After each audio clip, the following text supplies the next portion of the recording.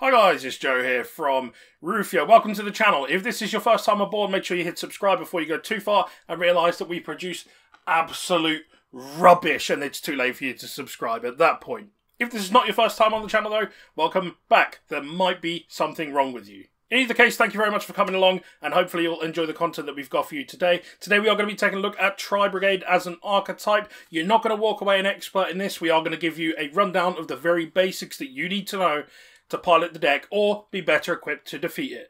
If you are looking to pick the deck up and you don't happen to have your singles yet, check out the link to Jam Cards UK in the description. Their eBay store has an exclusive discount courtesy of myself via the link in the description. Go check it out, get yourself a nice discount on the cards you might need after this video.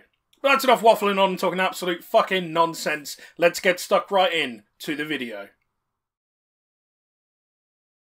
Tri-brigade is a deck which has recently debuted into the Yu-Gi-Oh! TCG in Phantom Rage, and is an archetype made up of Beast, Beast Warrior, and Winged Beast monsters, likely what the Tri part of the name is referencing. The deck seems to have much in common with the Dogmatica archetype, although there isn't too much information on the lore behind this deck yet, but the links are there to be seen in the artwork as well as the fusion monster, and both decks appear to be somewhat linked by Fallen of Albaz. Generally speaking, the deck revolves around the link summoning mechanic and banishing monsters, although we are seeing the deck being experimented with using other engines that complement and give it a slightly different edge, having synergy with most decks that heavily use the monster types mentioned earlier. Given that the deck is still very much in its experimental stage, most of the information we'll be giving you is purely speculative, and this is likely to change rapidly. For this reason, I advise using more than just this as a point of reference when building the deck and learning the ropes. For this part of the video, we'll be doing a run through of the currently released / revealed Tri-brigade cards. Of course, there'll be likely more released in future, including some in Blazing Vortex, which we've included in here for longevity, so do keep this in mind. At the time of recording this video, some of these cards are not yet released into the TCG, so we may have some loose translations included in the images. I'll be reading the effects in a somewhat shortened manner in order to save time on the video. I will show these on the screen for you though so that you can read for yourself, although given that you're a Yu-Gi-Oh player, we both know that you won't be reading a fucking thing. So we start off with Tri-brigade Nerval.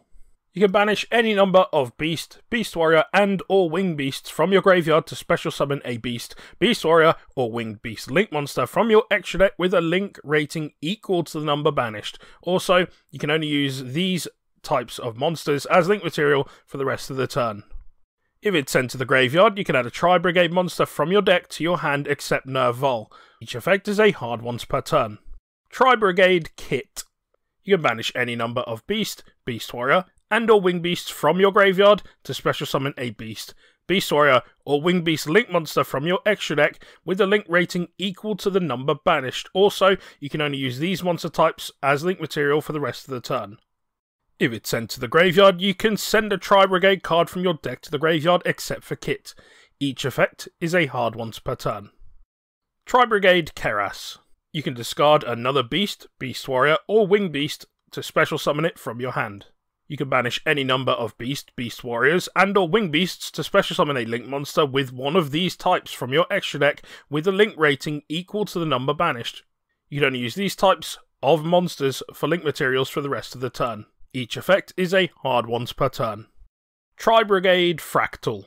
You can send this card from your hand or field to the graveyard to send one level 3 or lower Beast, Beast Warrior, or Winged Beast from your deck to the graveyard. You can banish any number of Beast, Beast Warriors, and or Winged Beasts to special summon a Link monster with one of those types from your extra deck with a link rating equal to the number banished. You can only use these types of monsters as link materials for the rest of the turn. Each effect is a hard once per turn.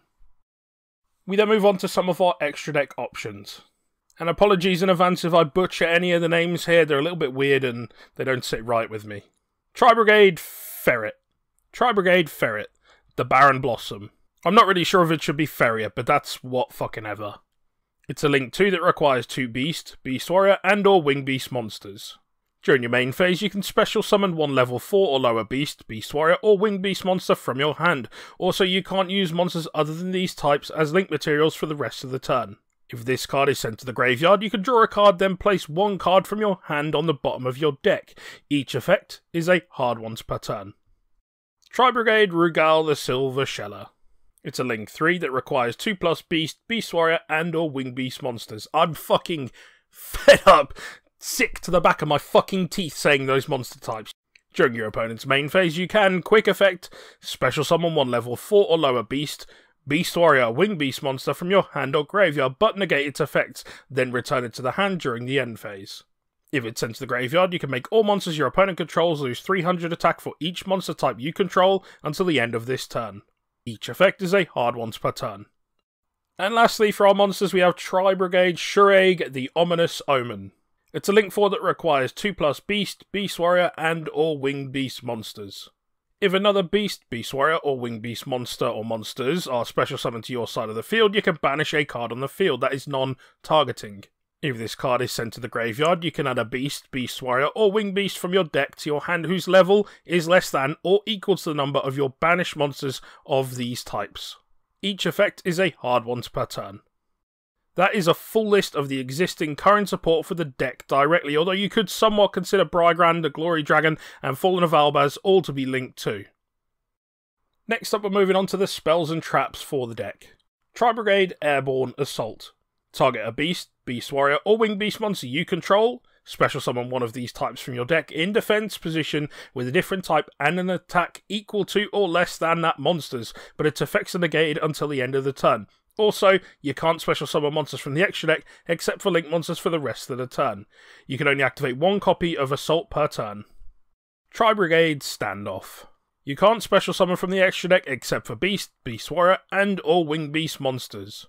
You can send one monster from your hand or field to the graveyard, then add a Tri-brigade from your deck to your hand with a different original type than the monster sent. This effect is a hard once per turn. If this card in its owner's spell or trap zone is destroyed by an opponent's card effect, you can activate this effect. Your opponent can't declare an attack this turn. Tri-brigade Rendezvous. You can target any number of linked beast, beast warriors, and or winged beasts you control. They gain 700 attack until the end of this turn. If a linked monster or monsters of these types would be destroyed by battle or card effect, you can banish this card from your graveyard instead. Each effect is a hard once per turn. Tri-brigade Oath. Target one linked monster you control. Special summon a beast, beast warrior, or winged beast monster with a different type from your hand or graveyard. If you control at least one of each beast, beast warrior, and winged beast monsters, you can banish this card from your graveyard, then target a face-up spell or trap your opponent controls. Negate its effects until the end of this turn. You can only use one effect per turn, and only once that turn. And lastly, we have Tri-brigade Revolt. Special summon a number of your beast, beast warrior, and or winged beast monsters that are banished and or in your graveyard, but negate their effects. Then, after this effect resolves, immediately link summon a Tri-brigade link monster using only those monsters. You can only activate one copy of Revolt per turn. Now, unless I'm completely smooth-brained, a quick bit of mathematics will tell you that you can't run an entire deck just off these cards alone. So as mentioned earlier, experimentation is key. Fortunately, the game has many archetypes that can be used in conjunction as engines with this deck. There's also a ton of generic support that can be used with the deck too.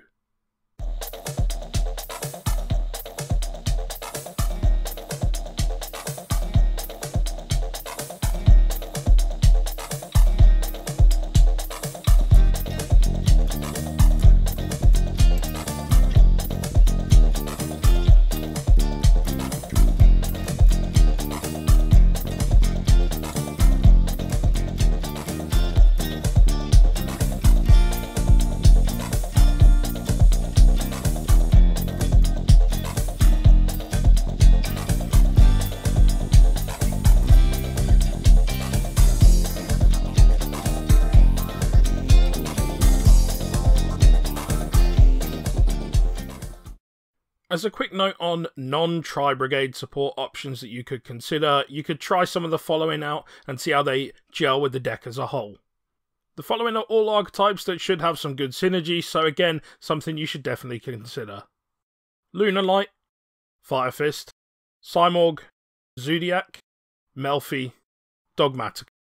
And for the final part of this video, we're going to take a look at some sample deck lists. It's worth noting though that before we continue, these decks aren't intended to be ones that you just pick up and play straight away. They're not going to have been extensively tested, the ratios are going to be off. It's just to give you some ideas of cards that you could consider running, variants of builds you could consider trying, and certainly something that you should definitely build from and take advantage of in order to tweak and make better to your own tastes. Again, please don't rush out and buy all of these cards. It would be really, really stupid, as Yugioh YouTubers are well known for being absolutely rubbish at this game, so you shouldn't take any of my advice contrary to what this video tells you. On the flip side, if you are considering picking up any of these cards, check out the link in the description to Jam Jam Cards UK, and you can use my link for an exclusive discount so that you can get your hands on these for a little bit cheaper.